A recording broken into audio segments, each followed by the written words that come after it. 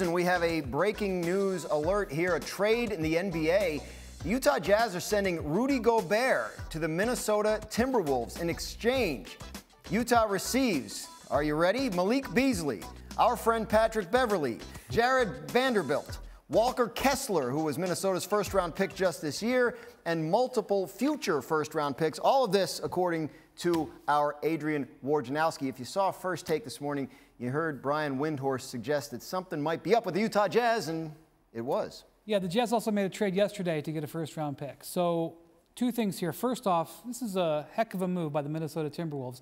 Made the playoffs for the first time in many years. I haven't done my research at this moment, but it was many years. Karl Towns yesterday signs a $220 million extension, and they want to play Karl Towns at power forward.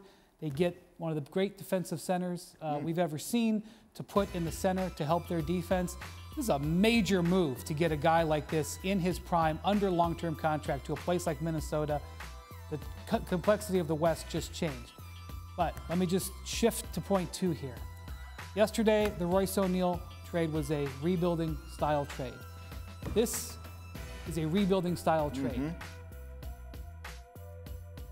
Now what? I'll tell you now what. I mean, let's just lay it out there. These moves set up a trade for Donovan Mitchell out of Utah. That is what this sets up. Not saying it's definitely going to happen, but when you look at these moves over the course of the last 24 hours, Royce O'Neal getting traded for a first-round pick. The Utah Jazz now trading Rudy Gobert, their franchise center, for essentially a bunch of contracts and a bunch of picks.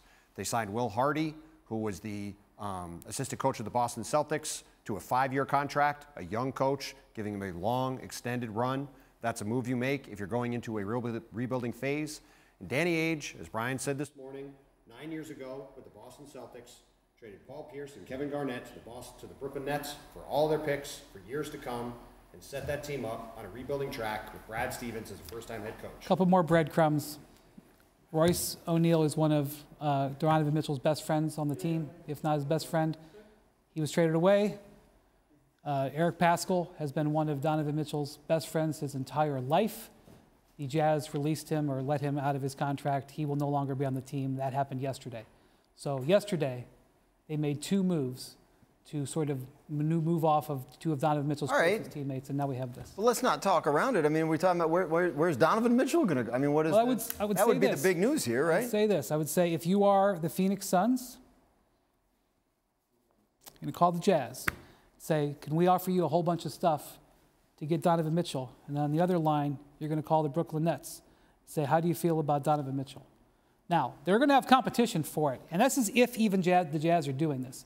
But that move yesterday telegraphed to the league that a big breakup was coming.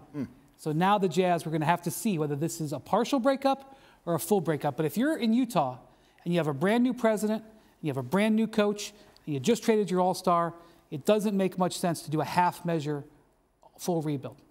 How do you think this plays out, Tim? I mean, look, Donovan Mitchell is a young star. He's on a long-term contract. You could argue the Jazz could try to rebuild around him. At the same time, they're in a small market. He's got 2 or 3 years to go on his deal. And as Brian said, every single move that's happened over the past few weeks with the Utah Jazz would seem to indicate they're going to tear this thing down to the studs. And if they do that, that means they're trading Donovan Mitchell at some point here in the future.